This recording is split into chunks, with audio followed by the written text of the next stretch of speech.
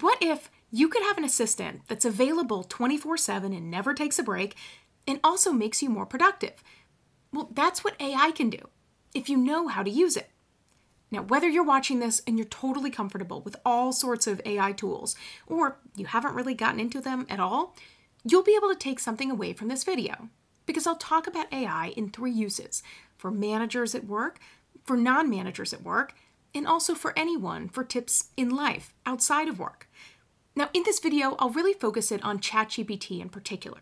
ChatGPT is just one of many, many AI tools. You may see things like Microsoft Copilot, Gemini, Claude. There's new ones literally seemingly being created every day. But I'll focus in this video on ChatGPT because it's one of the ones that's known most widely. It can be free to use, and it can be a great place to start if you're just trying to get your hands around it. Now also, as an intro, I always like to say that ChatGPT and virtually any AI tool are not a diary nor an encyclopedia. And what I mean by that is not a diary in that it's not private. So when you put things in, it doesn't mean that it's not possible for others to see it. A lot of these tools, including ChatGPT, use what's put into it to train and to consistently get better. Now, it often also depends on your comfort with that. A lot of times it can help because everyone's benefiting from other people putting information in. But it's important to recognize different things, like both from a common sense perspective of, like, if you're a manager, not using someone's name, not putting your company's name in there or any type of identifying information, but also using your company or organization's policies. If you're ever doing anything like that for work, it's incredibly important to follow those at all. Some organizations have them, many don't. And so I generally say just having those things to keep in mind of not putting things in there like people's names or companies' names or things like that that are identifiable. And in this video, we'll talk really about general tips. So it's not going to be about, input this type of sensitive file. It's more about general things that you can do at work and in life. Now, I also said it's not an encyclopedia, and you may have now seen some of these news articles of like lawyers relying on cases by ChatGPT that they find out after the fact weren't actually cases at all. And so just because ChatGPT says it does not mean that it's an actual fact. But also in this video, we won't be talking about things like using ChatGPT to research information, but just know that when it's putting things out, that it's important to always verify, especially if you're ever doing anything like a legal case where you have to verify it against to make sure it's a real thing. But knowing just because it says a fact doesn't mean that it's necessarily true. And so just to keep those things in mind. And so with those rules, I'll start talking about managers. Now, first, if you've used ChatGPT, then great. You can go ahead and skip ahead like maybe 15 seconds or so. But if you haven't, that's okay as well. Because when I lead like manager training sessions or things like that, constantly I'll ask who's used ChatGPT or who's used AI tools. And it's definitely increasing, but so many people, including people in senior leadership or all sorts of people, really haven't tried it at all. And so it's important to tell you how to use it. So you can go to literally chatgpt.com. You can just have a free account or just use it for free. You can also create an account, and they have paid ones, and there's some benefits of like it's speedier, you can have more requests, things like that. But for a lot of people, especially as you're starting using it, just using a free ChatGPT is fine. And so when you use it, there's a prompt button at the bottom, and you can ask questions or you can say things. Now, a lot of things to know about ChatGPT is now a current topic is, do you say please and thank you, like just in case, and how much energy or things like that does that use?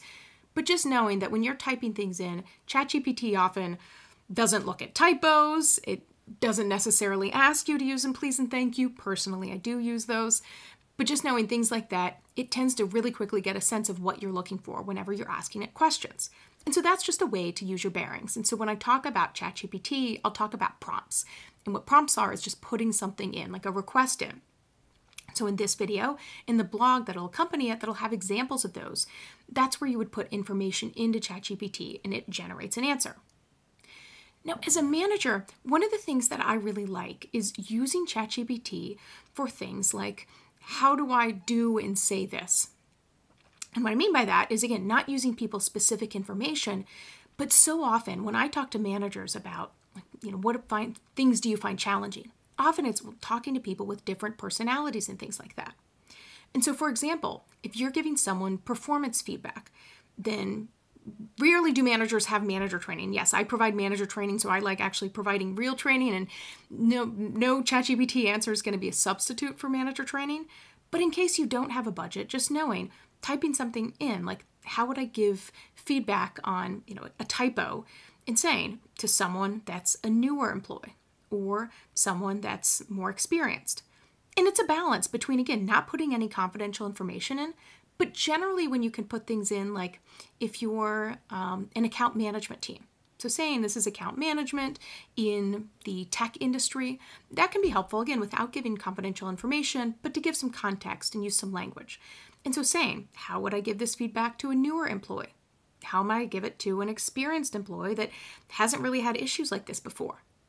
And so these type of prompts can help you to think about how you actually give feedback to employees. And that can be a great way, because even though ChatGPT, again, you never want to have ChatGPT generate something and just read it verbatim to an employee. What I say is, as a manager, you're often thinking about, okay, how can I say this or do this? And it can help to edit something that somebody else creates for you rather than trying to start it from scratch. Another is, frequently you may have team meetings or be involved in helping to coordinate different team meetings. And sometimes it's the same old, like someone says, does anybody have an icebreaker? Like, okay, you can only have so many fun facts that as a manager, I could tell you most people don't find them as fun, and you may feel that way as well. But what you can have is say something in a ChatGPT to say, we're going to have this meeting with cross-functional teams. What are things that we can do that can blend personal and professional getting to know each other? And oftentimes it can generate some ideas like that of things that you can do in different ways of thinking that in a spot you can absolutely do it. Or even if you have an existing team meeting and you think to yourself, like, okay, this isn't as great as it's been. Putting in a prompt of, okay, what can I do to have a new activity that's 5 minutes long that can help my team on XYZ? Like insert some general topic. Or you can have 15 minutes or time lengths like that. And it can often give you those ideas to help you not just have feedback conversations, but also think of how you're structuring those events with your teams. Another that I commonly hear is about performance reviews. And I hear people frequently that'll say, performance reviews coming up, I guess I'll just use ChatGPT, or other people say, how would you use that? And the one thing that I have to keep in mind is to make sure that you're still bringing your manager approach to those, that people still want very much to be led, I wouldn't say managed, but led by a person, not just a ChatGPT. And so I think it's great to leverage technology like that of like, okay, rephrase this, or how could I say this more efficiently? But making sure that you're still putting the human touch behind those. And so some things you can do, for example, are just listing general things people have done well, and then making a list of those and having those in a ChatGPT. Again, making sure that it's not having those specifics that are identifiable, but different things like they presented to a senior team and that really went well. Or they missed a deadline. I had to follow up 4 times with them. Thinking about how you can phrase those things. Or even asking a ChatGPT, how can I think about performance reviews for my team? What are helpful things for me to do now? And what are helpful things for me to do through the year so that it's not such a scramble? Some of those general tips can be really great in the moment. So these are tips I'll include here, and in the blog, which is at managermethod.com/blog, you can see a blog will have even more prompts that you can use, and a lot of this is just generating ideas that can just be easier to help you always having to create things from scratch, but being able to use your human ideas to put information in, and also using your human manager brain to take whatever information ChatGPT gives you and really translate that in a way that works for your team. But oftentimes, when I've introduced ChatGPT or literally sat with someone and like, you can do these things, it can just help so tremendously. And people are surprised at how quickly it can get a sense of your voice and figuring things out and really make you more efficient. So for non-managers, because a lot of what I do is manager training. I do manager training on the fundamentals, leveraging my background from legal and HR. I also work with employees to do broader employee trainings to help things like communication at work. So just like ChatGPT can be helpful for managers, there are plenty of benefits for employees that aren't managing a team to use it to help you be more effective at work. Because your organization, if I'm to ask you, like, what's your career path? Again, you may be able to articulate that well. You would probably be in the very, very small minority of organizations because plenty often it's not really necessarily clear. And you may think you know, but you may not have a sense of even what you want to do.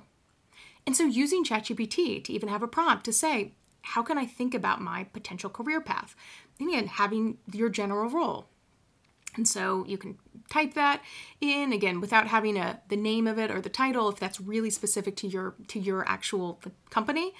But to think about that. And so you can start thinking and using ChatGPT almost as a career assistant. I wouldn't say a career coach, because there are plenty that can sit with you and talk about things more in depth.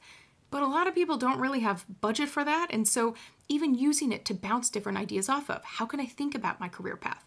How can I think about what I really enjoy doing at work? And so that can help you and it's really a conversation back and forth, and it can help you as a mirror almost back and forth. And so with that, when you think about, okay, this is what I want to do, how do I have that conversation with my manager? Some people may have a great relationship with their manager. Even in that instance, you may not know how to actually bring it up effectively. And so some of those follow-up questions of, okay, then how can I bring that up to my manager to reinforce I want to grow my career here? And depending on what that relationship looks like, you may worry, okay, well, what if my manager's afraid I just want to take their job? Adding that in as a prompt to say, to reinforce, I want to help them grow as well, and all of those things. And just referencing those really human emotions that some managers may have. And so that's how you can use prompts as well to think back and forth in that conversation and think about how you phrase things. Because again, just like for managers, your human thought is what matters. And so ChatGPT and no other AI tool can come up with your exact voice, and you don't need to sound like anyone else. But looking at it and some of the talking points it'll generate and thinking about how to do that, because it can also likely help you not only have talking points for those conversations, but also thinking about how you phrase those. So other things like if you have conflict with a colleague or all those type of topics that you have day in and day out, that can be a prompt as well of, what if I had a disagreement with a colleague about a project and I don't know how to address it now? Again, it can give you some ideas of how to approach that conversation and things that you can add to say whether we haven't worked together long or we've worked together for a long time. It can add those details, and so it can have a really more tailored response that you can use that for some of those talking points. And so some of those things can really help you to really not just grow your career, but think really specifically about what you're looking for and then how to do that. So those are just some of the ways. And again, I'll have more prompts in the blog post as well. But another topic that I love talking about is, for no matter what your role is, using something like a ChatGPT to help you be more efficient in life as well as work. Because a lot of times people talk about things like work-life balance, which is probably a topic for another video, but inevitably there are times that you have things going on at work, and whatever's going on in your life, it can seem like there's never enough time. And so some of what ChatGPT can be helpful for example, what I did recently, literally, was I and another friend were at a big weekend event. It was out of town, and a friend was throwing a celebration, so we were all there. We actually had another friend who was going to throw an event at that same venue just a couple months later, and they'd said, okay, make sure to take pictures and take notes for me all weekend for different ideas. Well, we had a very, very, very long chat, as sometimes you have in a group text, and so at the end, I had, I don't know how many pages. It was probably 20 pages of text for the weekend. And some of it was about the event, like some friend group chats. There were some completely other details, like trips and travel and, whatever. And so my friend said, oh, great, I'm going to go through all these and, put notes together. And so I had an idea. So I went to ChatGPT. At first I looked through to make sure there was no confidential information whatsoever, even amongst friends. But I just took all of those screenshots and just uploaded them. At the time, I think it was a limit of 10 screenshots at a time. But I uploaded those and put it together and said, can you please create a note for my friend to send to her event planner, organize these, and please ignore any talk of like other travel or general chit-chat. Really quickly, ChatGPT generated, I sent it to my friend, this literal template, beautifully organized, that required almost no adjustment whatsoever. My friend's response was like, what angel sent you this? And I had to say, well, that's kind of embarrassing. It's just ChatGPT. But it's a tool that can really help in those instances to make you more efficient rather than going through and trying to pick out those details. And so similar things.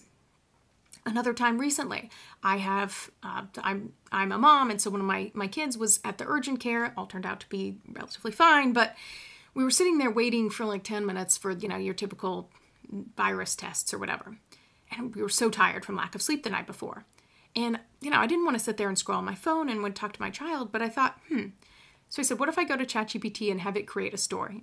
So I ended up putting in different details, like we live in the land, so let's talk about the Braves, different stuffed animals, some different activities. And I said, can you just put together like a 5-minute story? And it did. It created a personalized story that was hilarious. It kind of reminded me of those that I did back in the mall in the 80s and 90s that was watching that are not part of that. You may not know this, but they used to have these things in the mall where you can make these personalized books. I'm sure people do it now in a much easier way, but you wait to have them made. But it was almost like that, of like a very personalized story. And so some of those things that can help you be more efficient in the moment and have some of those things that can help. Other things that now I've heard from friends are going along to doctor's appointments, for example, where you can type in different notes and come up with a medication schedule or things like that. Again, important to, of course, make sure that that's matched up against what the doctor's looking for, but to have things to keep track.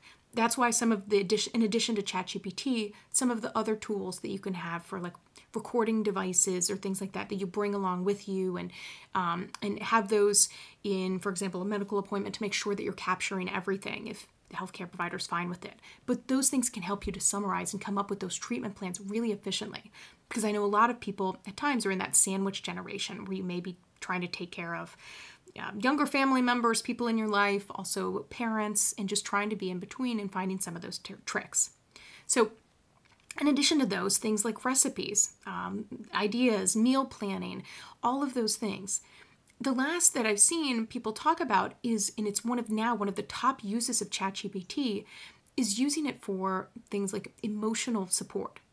Now, I'm super cautious on this because, again, ChatGPT, again, as I said, it's not a diary, it's not an encyclopedia, so it's not 100% confidential just to you, and it's also not, fact specific, and it's also, of course, not a licensed therapist.